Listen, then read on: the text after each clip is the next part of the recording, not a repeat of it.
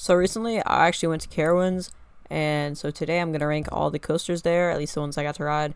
Hurler and Vortex were both closed, so I can't rank that, but I will rank all of the other ones.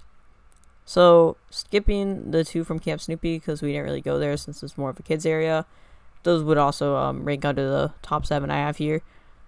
Starting off, Carolina Gold Rusher. Carolina Gold Rusher has 2 lift hills and a slightly janky, but it gives great views of both the first drop and loop of Vortex, and it has a real nice feel to it with the enclosed sections.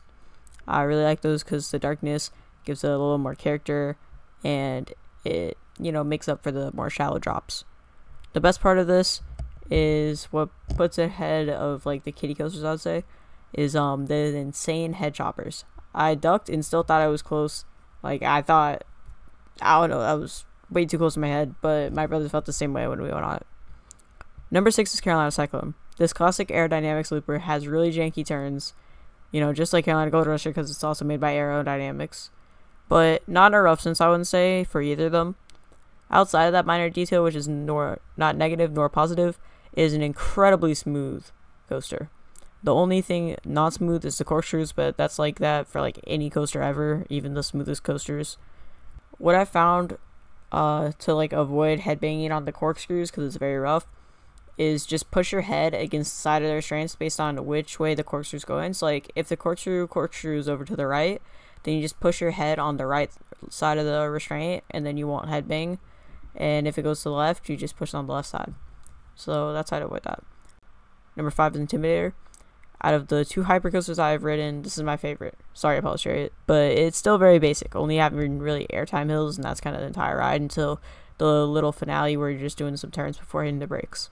The best part of this is definitely the turnaround at the end, well, like midpoint, I guess, because you get a great view of Afterburn in that area, and you can see the giant unused parking lot and unused entrance that's just like secondary. I actually randomly saw a car like doing donuts over there. That was funny. But I thought the trip brakes gave it better airtime. A lot of people don't like the trip brakes on it. Number 4 is Copperhead Strike, the most recent addition to the park. My family actually hated this coaster because of its hang time, which made them feel not secure in their seats. And I like hang time, so I didn't really share that feeling. So that's what puts it over the ones below it.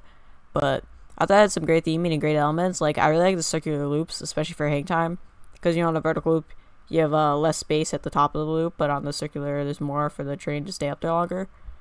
I also really like the weird banana roll type thing. I don't know if that was a banana roll, it looked like kind of like one. The main reason it ranks as high though is, unlike my family, I like hang time, but it isn't an amazing coaster, I wouldn't say. I think it's just like a good coaster because I don't know, coming off it, like it felt cool, it looked cool, but then coming off it I was just like underwhelmed. I don't know. Now, number 3, big shocker here, guys. Fury 325 at number 3. I know, crazy. Only high on the list, number 3. It would be a lot lower, but, speeding down that drop and through the course is really nice. 95 miles per hour. It feels cool. It isn't actually the fastest feeling roller coaster, even though it's technically the fastest there, I think. But the views at the top are great. Fury 325 is seemingly the most overrated coaster ever. I got standing airtime on the drop and a grand total of like 3 airtime hills on there. But unless you do this as your first coaster of the day, you won't be impressed. Because if you do it as your first coaster, you'll probably get more like feeling in your stomach or something. People keep saying that the turnaround thing where you're leaning to the side, like going back to the station, is the best element. But like, I just don't know why. I did like going into the entrance though. I thought that was cool. Now number 2, Nighthawk. Now this is the underrated coaster, I would say, and Fury's the overrated. Everybody's sleeping on this coaster. The only flaw is the corkscrews at the end being rough, but that just kind of adds character. It's like one of the final elements on the number 1 coaster I have here is just like the corkscrews at the end. Like it's rough, but it adds character.